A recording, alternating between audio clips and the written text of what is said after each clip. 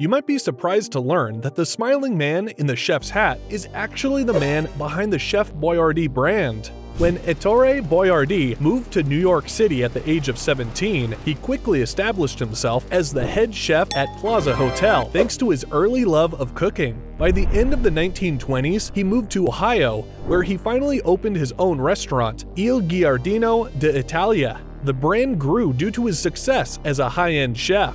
Chef Boyardee was founded in 1928 with a ready-to-heat spaghetti kit that was based on the new items his restaurant customers frequently requested. Due to his decision to work around the clock in support of the war, the brands exploded. He sold his business after the war since he could not terminate every employee he had hired. As a result, a change of ownership turned the family's fine dining supper into a guilty pleasure in a can. Even though he only stayed with the company as a spokesperson and consultant until 1978,